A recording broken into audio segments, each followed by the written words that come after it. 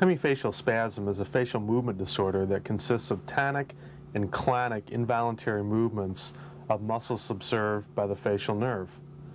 In this patient's example, you can see movements around the eye, around the mentalis, and I think it's easiest to see that these movements particularly are clonic.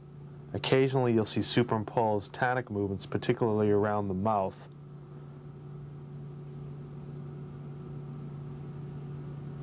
Here's another example of a patient's facial movements. His are secondary to a cerebellopontine angle epidurmoid tumor. The first patient's was a sequela of a Bell's palsy.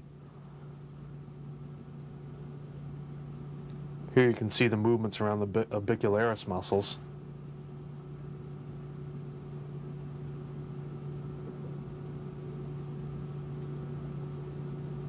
And here movements around the mentalis.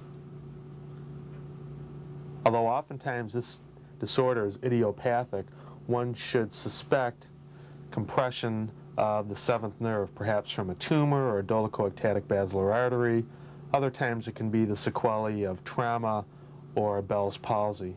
Oftentimes, however, it's simply idiopathic.